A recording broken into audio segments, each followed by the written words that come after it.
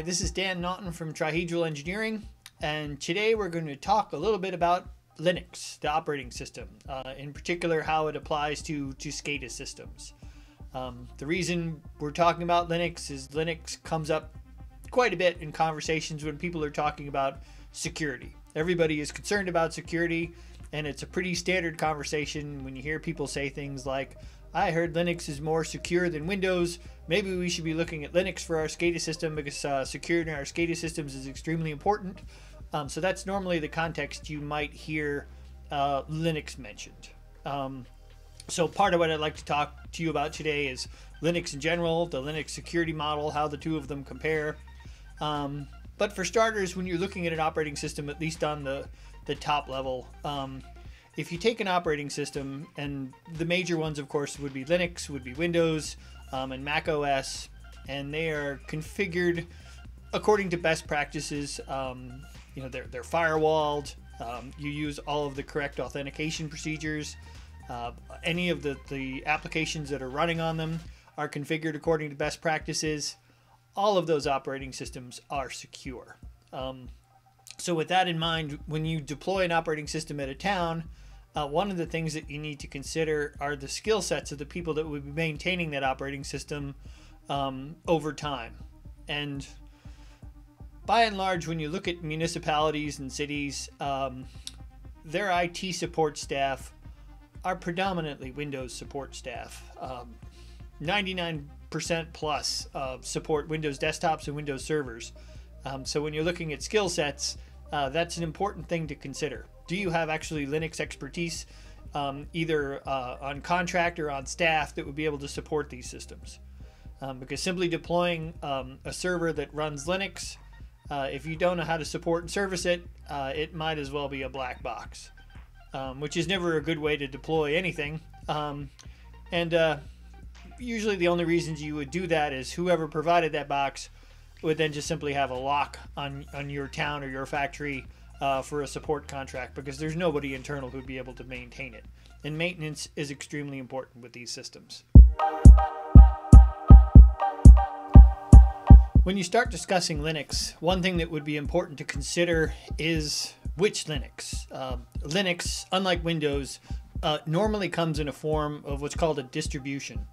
And at any time, there's probably 30 or so distributions that you might find available on the internet. New ones are formed every month, it seems, and other ones are discontinued.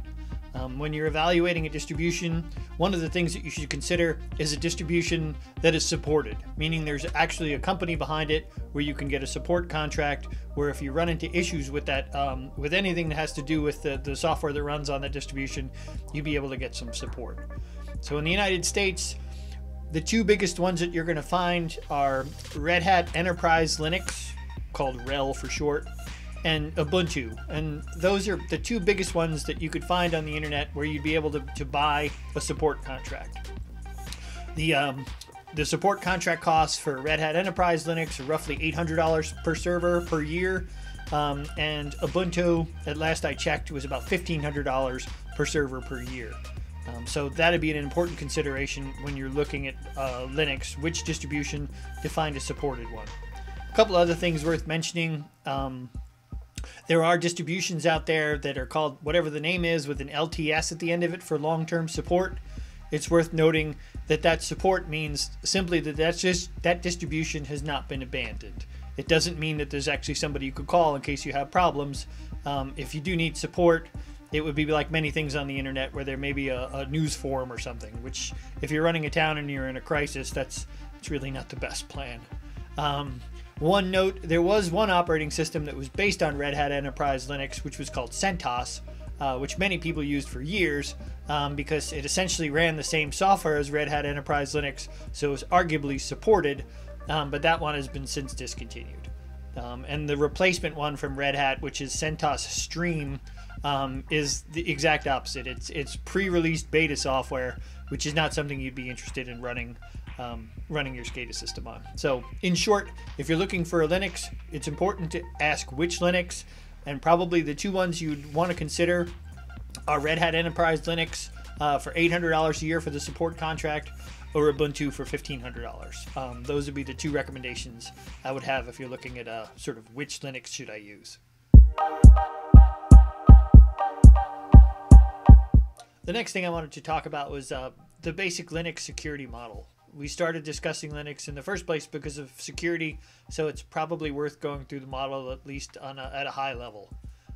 The first thing I wanted to talk about is one of the Linux features called Security Enhanced Linux, or SE Linux for short. It's a kernel module, and it's normally set or implemented rather by all of the major distributions. SE Linux typically will run in one of three modes. One of them is enforcing, which is usually the default. The other ones are permissive, which is essentially just warnings, and the third one is disabled.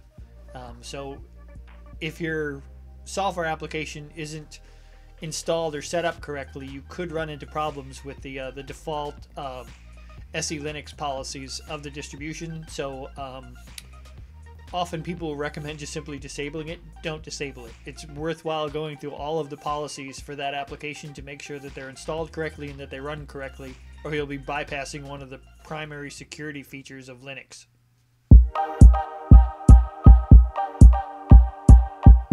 The next part of the Linux security model is Linux file capabilities and permissions. These are very analogous in Windows and Mac OS, where each file has its own read and write capabilities and executable privileges. Those are pretty straightforward. The only thing that's worth really noting is on Linux, a process cannot open up a port or listen on a port under port 1024 unless it's explicitly given permissions or it's running as administrator or root, which is never advisable. So part of the Linux file system and capabilities that you need to explicitly go in and allow an executable to open up a port below 1024. That's extremely important. One of the takeaways is when you run an application to make sure that it has those permissions set. So a question worth asking is your SCADA process, is it running with all the permissions set correctly, or is it just simply running as root or administrator? In general, all processes should not be running as administrator. You should go through each one of the permissions it needs and specifically allocate it to that application. Running it as administrator defeats half of the security model. So if you're discussing how the process runs, the question to ask is this process running as root? And if the answer is no, then somebody's cut some corners on your security model. The next thing worth discussing is part of the single sign-on recommendations from both DHS and from the AWWA. When you start talking about single sign-on and single sign-off, Active Directory server, or services rather, in Microsoft Windows is really the preferred way for most towns and factories to accomplish this. So when you're discussing your Linux distribution, it's worth going through the exercise of how do I do the integration between Linux into an Active Directory server for authentication. Some people who do this all the time, it's not terrible, but it's by no means trivial, so it's worth mentioning. How do you plan on integrating this Linux distribution into the current Active Directory infrastructure at the town? The last thing I wanted to discuss as far as the Linux security model is firewalling. Linux uses either IP tables or NF tables as a way to do network packet filtering. Firewall D is the front end to set up all the various rules. Just a security reminder, the firewall should remain up. When it comes to SCADA systems, which do an awful lot of network listening and polling, firewalls are a constant source of headache. So whoever's managing your Linux distribution, it's important for them to know the ins and outs of that Firewall D utility to make sure that all the correct ports are open. So do not disable the firewall. That's usually the first approach when people run into troubleshooting issues, and just know how to use the configuration utilities and how to do the debugging. The last thing I wanted to talk about was Java, which is not exactly Linux, but in the world of SCADA, Java and Linux is a pretty popular combination. So some of the things that you would question when you're talking about Linux, it's probably worth having similar discussions when you discuss Java. particularly when it comes to support. Java's been around for a long time.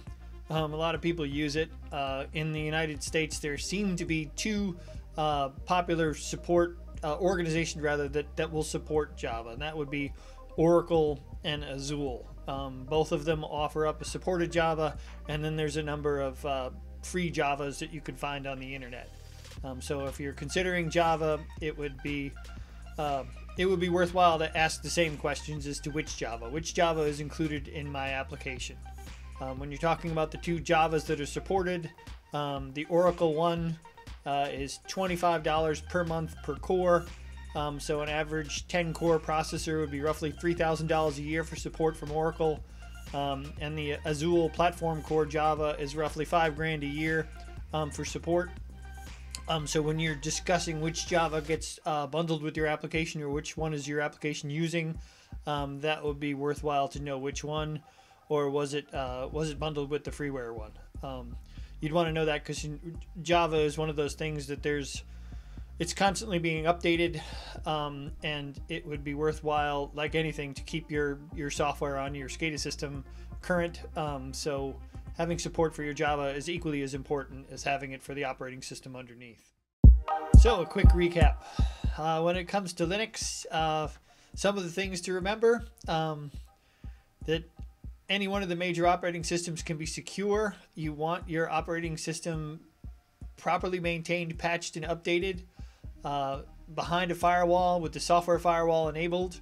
When it comes to Linux, you want to make sure that SE Linux is set to enforcing, that you have all of your file systems and permissions set correctly. Do not run any processes as root. Make sure that it's connected to an Active Directory server, and that the firewall is enabled, and that you know how to debug it and add new rules. And when it comes to Java, make sure that you're using one of the supported versions of Java and not the freeware ones rather. And those would be the ones from Oracle and Azul would be good starting points. Good luck with your SCADA system.